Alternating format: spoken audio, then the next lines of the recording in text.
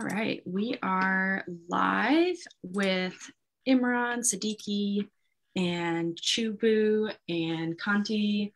And I'm Katie. I'm the Senior Marketing and Communications Strategist at CAIR Washington. And we're here to talk about the hijab bans that have been happening in India and protests that was held last Sunday and putting that in context. So my first question is, you were all at a protest this past Sunday in solidarity with these recent hijab bans in Karnataka, India. Can you tell me a little bit about how that protest came about? Hi, so I'm Nisha, Khushbu, and the protest, it went on really good because people showed up in hundreds, like there were almost 500 or more people who showed up.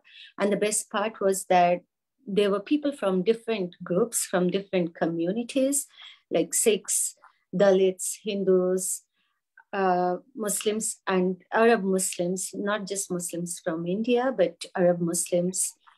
So it was a diverse group, and we can see that everyone got affected, and they wanted to stand in solidarity with what happened with the Muslim girls in Karnataka.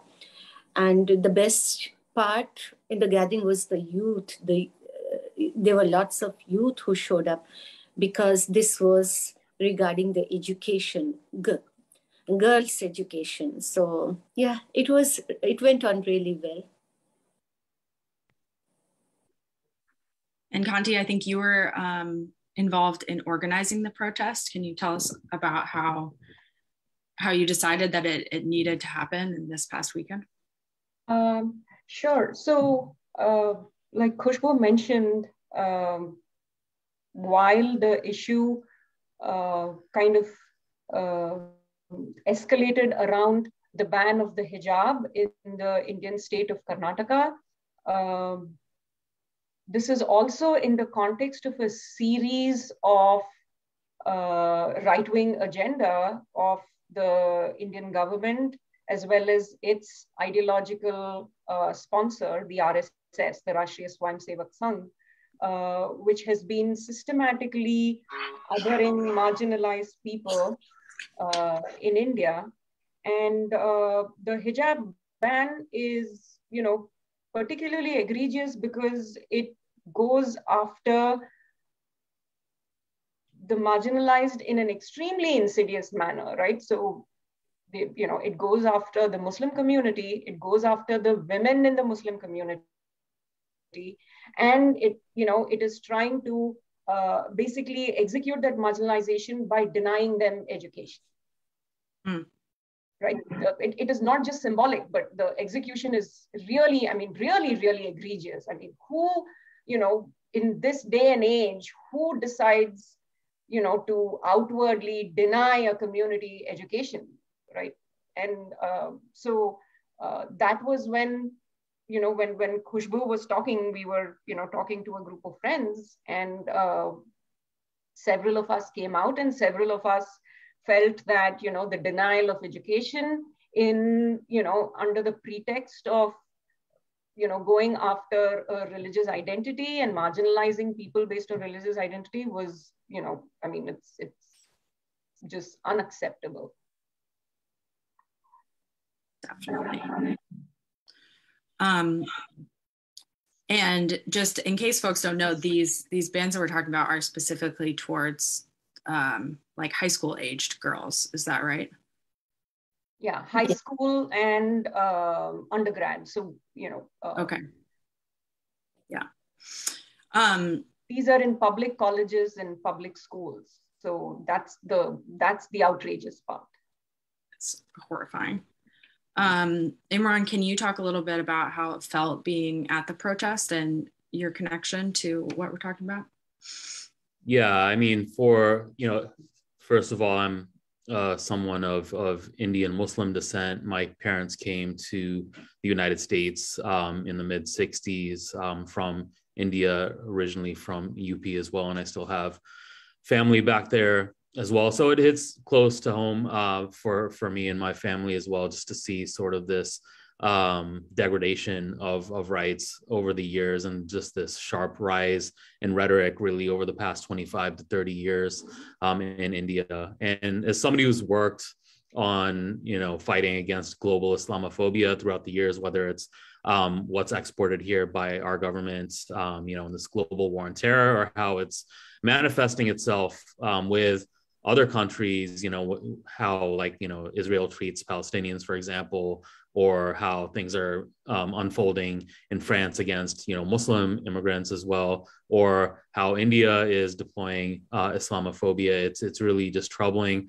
to see. And I knew that we, from a CAIR Washington perspective, needed to lend our voice to this cause as well.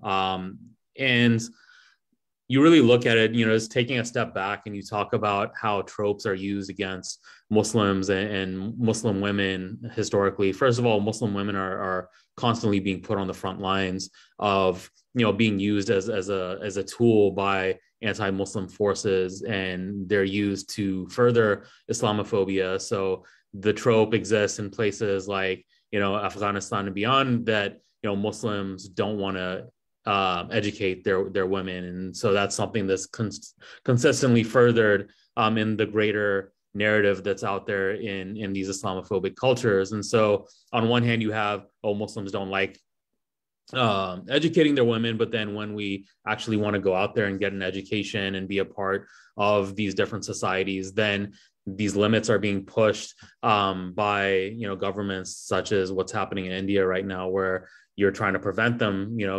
Something as sacred as wearing a headscarf and covering in Islam it's non-negotiable for many adherents of Islam. And so when you try to put a ban on that, it's definitely something that they're choosing between now their education and their, trying to be upwardly mobile in society and their faith, which they hold dear to them. So for us, it's extremely troubling. And this is just emblematic. In many ways, India is the most troubling spot on earth right now when it comes to, the rise in fascism, not only, in terms of Islamophobia, but how, Sikhs are being marginalized, Dalits are being marginalized, and many other minority groups are being marginalized. With 1.3 billion people in such a, concentrated mass of land, that can give rise to a lot of, atrocities taking place. So this is really a hot spot that we need to keep an eye on and lend our voice to. Now, on the issue of the actual protest itself, it was,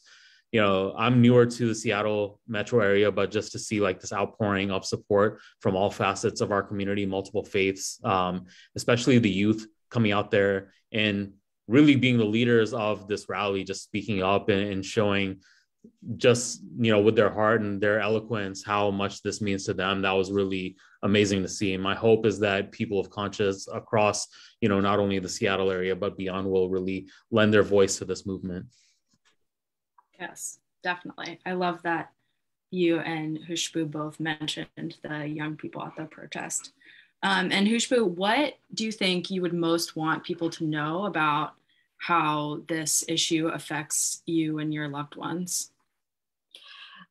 It's first of all, this practicing of hijab, it's the most sacred and innocent practice of faith, right? And now when you will see this bizarre comparison of hijab with the group of students which these right wings backed up with, a saffron shawl. So when we saw those videos and those pictures of saffron shawl goons, those toxic male pride, egoistic, those people, literally, they were barging on girls. They were trying to push and pull out their hijabs. So this was so scary for us, this video, because my family, my friends, they all lived there. And one of, not one, there were a couple of my friends and some more who I met too, they belong to Karnataka. And they were so worried because it started in one region, Udupi, and it's, within a week, it was just covering quite a lot region within Karnataka. So in a week, we were just like, at first we thought, okay, it will stop here and the court will intervene.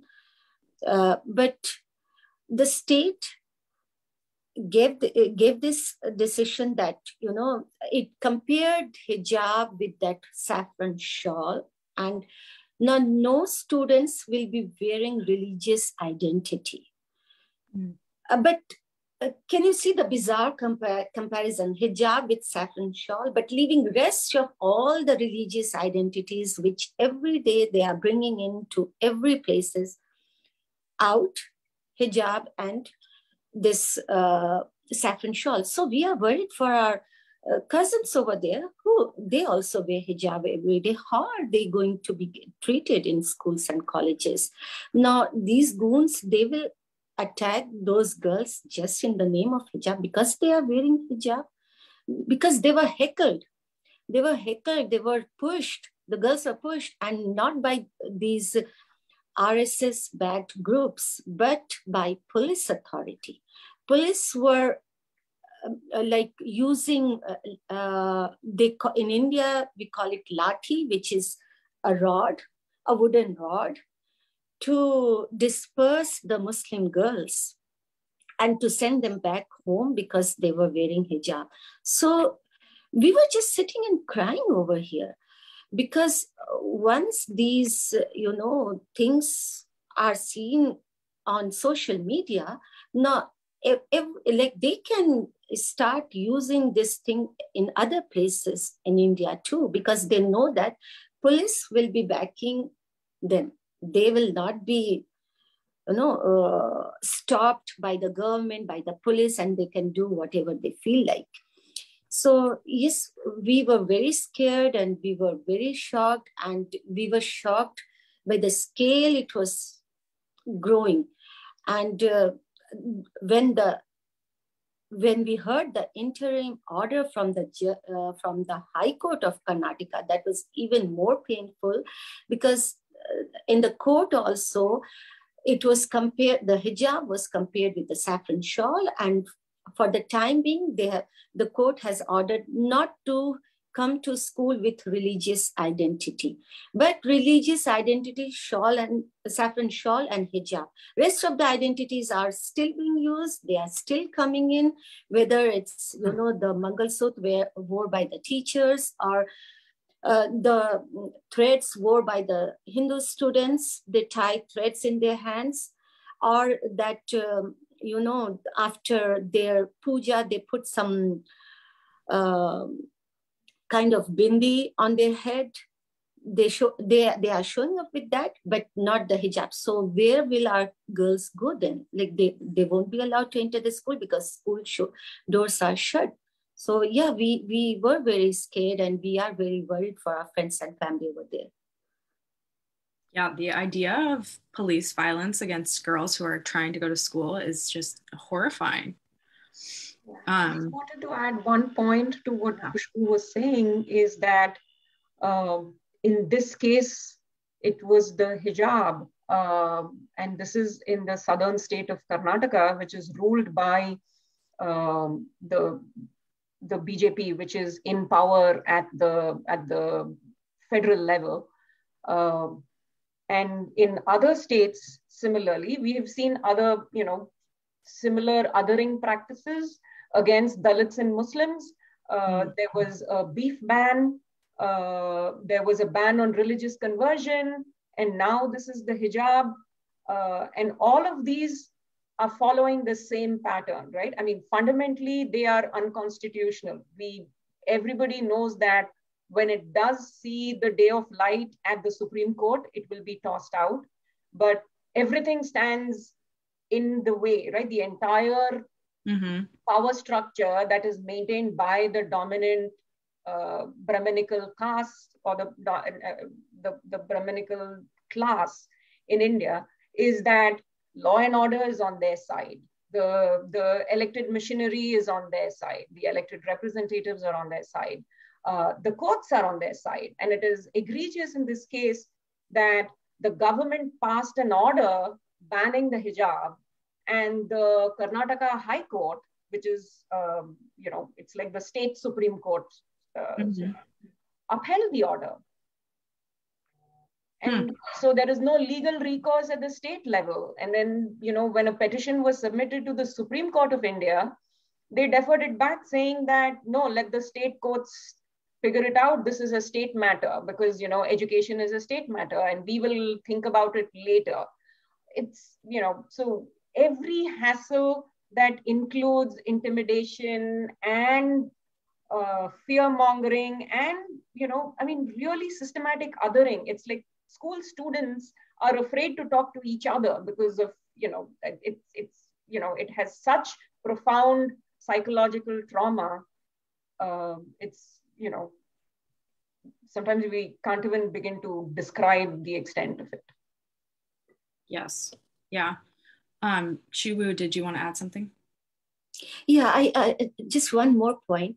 My hijab is not, a practice which I'm doing. For one time I'm doing it, for the other time I'm not. Like it right. Whenever I go out, I put my hijab, and throughout the time I'm wearing the hijab. Why I'm saying this? Because I'm brought up, I'm born and brought up in India. How come this saffron shawl comes in picture with hijab? Because saffron shawl you're not wearing once you are out of the house. They were being provided by a political party to these students. Because if you'll go and see the video, all the students wearing the same saffron shawl, same color, same length, brand new. The girls who are wearing hijab, it's their daily practice, right? So they were not being provided by a group of people to, to do those jingoism in the name of religion. It's the very innocent practice of faith, and don't interfere with that. That's what I wanted to say. Thank you.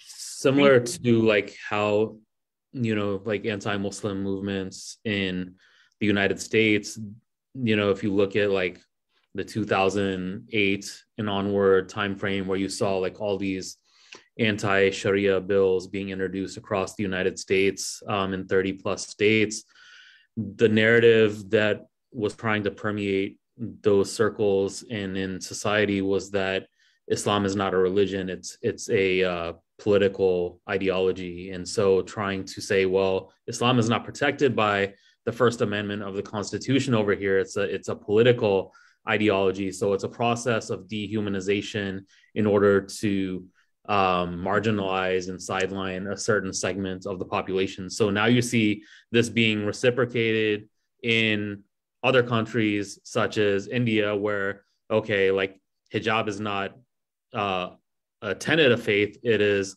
a political act. It's exactly like what these, guys with the saffron shawls are wearing. It's not a religion, so you are not subject to the same protections within our constitution, our society as these other religions. So you see how this is a contagion and it permeates different circles within society. You see this growth of this contagion here in the United States and how sort of this, right-wing ideology, QAnon conspiracy theories, and so on and so forth have really manifested themselves in just the past few years alone. You see in a place like Myanmar, where this type of ideology and dehumanization has taken place.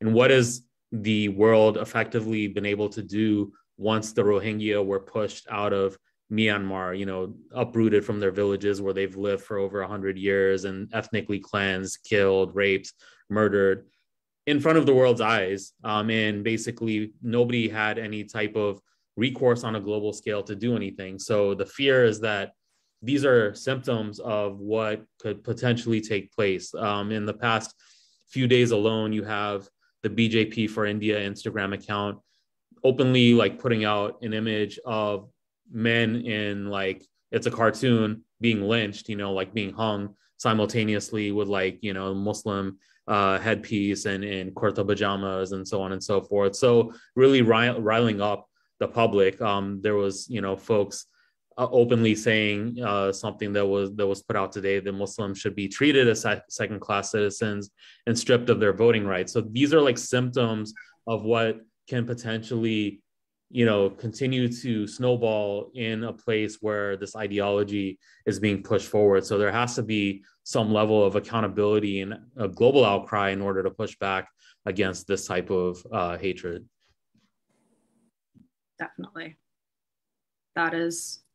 It's so insidious, and it just, like everything you all are saying is there are so many places around the world where there's like so many similar I don't know, horrible, horrific things happening. It really makes me think of like France too, where they're it's the same thing, where they're saying like a hijab and a cross are like wearing a necklace are the same thing, which they just are not. And one can kind of be tucked under your shirt also, it's a totally different situation. But it kind of leads me to, I wanted to end by talking a little bit about like which Imran was leaning towards, why this matters for us in Washington, like why it's important for us to be in solidarity with Muslim girls and women around the world. And if something comes to mind, what folks could do if they are trying to be a part of this fight against global Islamophobia. So whoever wants to start with those. Okay, I can. Washington. Yeah, go ahead. Yeah. So, here also we are a democratic country. We are living in a democratic country, and India is also a democratic country. It's democratic, secular country. The difference which I'm noticing now is we have the constitutional rights over here. We have the freedom of faith, whatever faith we want to practice, and there it's diminishing, and it's diminishing day by day. To it's collapsing actually for minorities class. We are not even able to pray properly. During prayers, they just barge in and heckle. So we are a free country over here. We follow the constitution. We have the freedom to bring up our voice. So we have to use this platform. In America, we can freely say what is happening wrong here or anywhere else. So that's why I think we can, we have to raise up our voice over here. Otherwise, who is going to raise up? So it's our duty. It's our duty to raise up voice if something wrong is happening anywhere else. And that too, it's affecting my family, my friends over there. And I have got the right over here to express my concern. So I will be expressing my concern. And I really want, I want to go to our Congress people, to different representatives, and to let them know, to make them aware of this rise in hate in India, and the broader picture of, this Brahmanical society, this Hindutva society, which is rising in such a large scale. It was always there, but now it's like they are openly doing under BJP RSS regime. So we have to educate our representatives over here so that they can, see the growing concern back in India and take actions and speak to on the international level. Yeah. Definitely. Thank you. I can add a little more to what Khushbu was saying. A couple of things. First is I wanted to provide a context as to why Indian Islamophobia is something that everybody should be paying attention to, Muslims in America and everyone else in America, because Muslims in the US, are already hit by the Western manufactured Islamophobia, and with a really, rising South Asian Indian American population, most of whom are the dominant caste Hindus who are ideologically aligned with the regime in India. This is something that is very important to educate and unpack, because the Indian version of Islamophobia is designed to ensure that more than 85% of the Indian population, which consists of the caste oppressed communities, are distracted from asking the real questions about, in the case of the hijab ban, education, right? Mm-hmm. Public education is dismal. Investment in education, investment in opportunity, investment in jobs, investment in social improvements. None of those things are, it's basically, a communal atmosphere is created so that the real questions are not being asked. And one of the things that I wanted to mention is that whether it was prior Congress governments or the current BJP government, they're all orchestrated the sutradhar, as we call it, or the person pulling the strings behind is the RSS. And the goal of the RSS is to establish what is called a Hindu Rashtra. And Hindu Rashtra stands for Hindu nation. And Dr. B.R. Ambedkar, who is the father of the Indian Constitution, bitterly opposed their agenda. And I would like to quote what he said, as a final statement on this point. Dr. Babasaheb Ambedkar warned us, and he says, if Hindu Rashtra does become a fact, it will no doubt be the greatest calamity for this country. No matter what the Hindus say, Hinduism is a menace to liberty, equality, and fraternity. On that account, it is incompatible with democracy, and hence a Hindu Rashtra must be prevented at any cost. He was using the word Hinduism for the benefit of the readers, but what he really meant by the word Hinduism is the system of Brahmanism, or the system built to maintain Brahmin supremacy, because what comes out as the Hindu religion is basically what the dominant caste Brahmin, who are the priests of Hindu society, they are the ones who dictate what Indian society needs to look like. So I just wanted to call that out because, I think here in the US, people do not understand the real reason behind the manufacturing of, why Indian Muslims are othered. Mm-hmm. Thank you so much.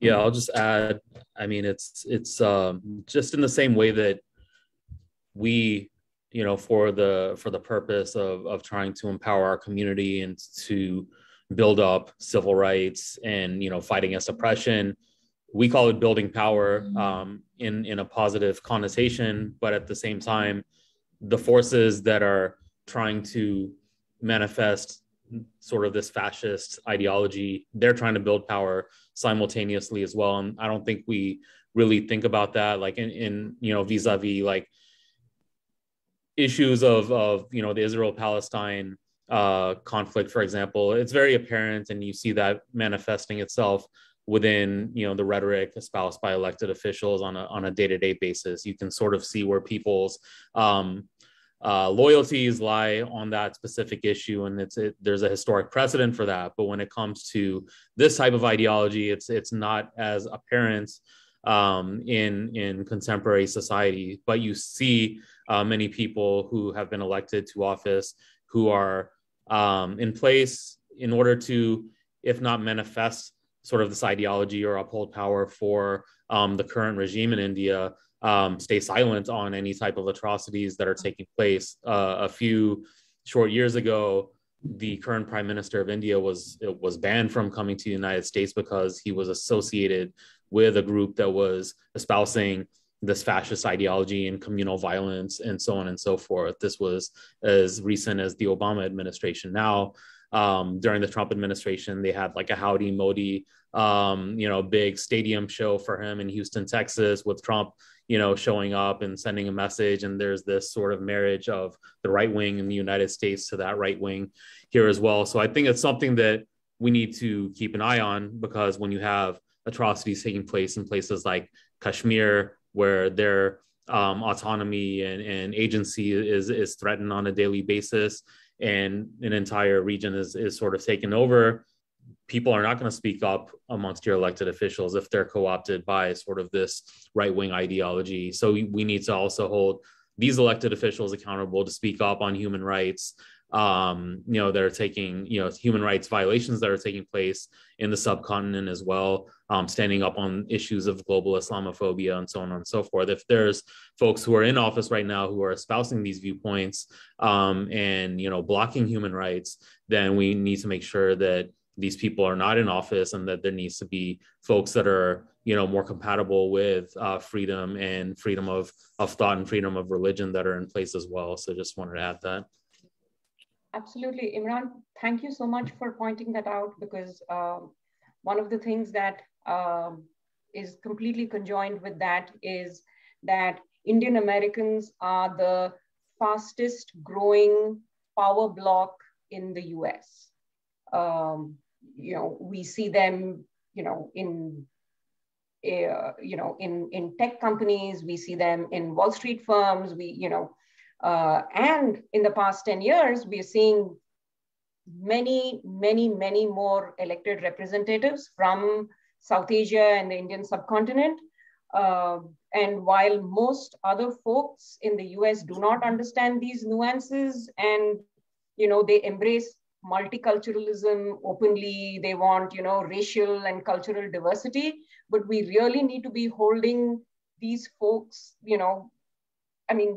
to be able to declare their progressive values based on these measures. So, for example, Imran, since you talked about elected representatives, a really disappointing case was that of Congressman Raja Krishnamurthy from Illinois, who is a Democrat and is, very much aligned with the powers that be in India. So while he does espouse progressive values on certain topics, the ones that, really address the marginalization of Muslims in Kashmir, or, the marginalization of Indian Muslims in the rest of India. I'm just giving that as an example that, there are many such elected officials at various levels, both in the Republican Party as well as the Democratic Party. And we really need to kind of, hold them accountable for, when they stand up to represent us. And I would like to add one recent example, recent in the sense it was during the CAIR-WA event when we went for the city council talk. So one of my friend, she was there, and her manager showed up in the opposite party. And at first she was like, she was like, can I hide behind you? I don't want her to see me, right? Because that's how we are scared that in office now will not be treated the same way. Will not be maybe able to get the projects which we, deserve to work on. So at first she hid herself, and then she's like, no, why should I hide myself when I'm not doing anything wrong? She's the one who is doing wrong, who is, going with this CAIR thing, and where lakhs and lakhs of Muslims will be dislocated and will be thrown out of the country and will be, sent to, will be snatched from their citizenship. So she showed up. But she said that till she remained in that project under that manager, she had to face the consequences. She had to face it wasn't very openly, because she cannot do it very openly, but she could see that she was not getting treated the same way as other employees. And Sujata, if you can bring in, one of my friends, she was like same way with Dalit community. There was a case recently in California where now they are recognizing this thing that Dalits, it is coming under the certain types of, biasness which you show. So that particular thing has also been included, that you cannot, bias or be against any people based on their caste system, based on what caste they belong to.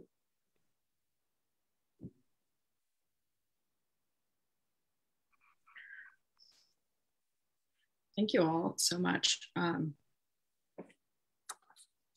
I think this has been like such a powerful conversation, and I just wanted to recap a few of the things that you all have said in the past few minutes about Khushbu saying it's our duty to raise our voices and educate our representatives, and Kanthi saying that these bans distract from the real questions and they uphold the systems that are meant to maintain supremacy, and Imran adding to that it's really important for us to build power because the other side is also building power and fascism is growing. That we have to hold our elected officials accountable. So thank you all so much for this conversation. And do you want to, let's have everybody close with whatever they want to close with, and then we'll turn off the streaming. Whoever wants to start. I'll just add, no, this was a great conversation. I think we scratched the surface on so many topics here. So my hope is that we can continue to have some great conversations like this. And the main thing is we don't want to wait for just another flashpoint to happen again. We need to continue the momentum, build strong power here within our local and state community, and continue to challenge these issues, because they're not going anywhere. Just because they may not be making headlines at the current moment, it doesn't mean that it's not there happening to our brothers and sisters over there. So everybody needs to know that global Islamophobia and the global fascist sort of orders is still taking place very strong, and we need to continue to support organizations like all of the ones that are here on this call to ensure that we fight against that. Definitely. And then maybe we'll go to Kanthi and then end with Khushbu. Thank you so much for having me here. I'd again love to quote Dr. Ambedkar on this issue, where he said that, rights for the marginalized do not come by appealing to the emotions or morals of the oppressor class, but by constant struggle. And his motto was educate, organize, agitate. So thank you for having me here. And I really look forward to working with CAIR Washington and other organizations, at least in beginning, to educate ourselves on these issues and, the structural and historical and the political, context in which these things are happening, in order to, be able to mobilize and challenge them in a much more informed manner. Thank you for having me. Jai Bhim. That's the slogan of the marginalized in India, where Bhim stands for Dr. Bhimrao Ambedkar. Victory to Bhim. That's what it means. Yeah, I also want to thank you for organizing this event. And it's not that just having one event and no action is being taken further on. We have to continue, as was said, like we have to agitate, and we have to, be in solidarity with the hate which is rising in India. And we have to talk to our representatives and ask them to take actions, whatever they can, to stop what is happening out there in this, in one of the biggest democratic country, right? India is one of the biggest democratic country, and now we are seeing all the democracy being, one by one, it's diminishing, and our constitutional rights, it's not being upheld how it should be. So yeah. Definitely. Thank you. Thank you. Thank you all for being here. I really appreciate it. Thank you, Katie. We'll see you soon. That's good. Bye. Hey, y'all.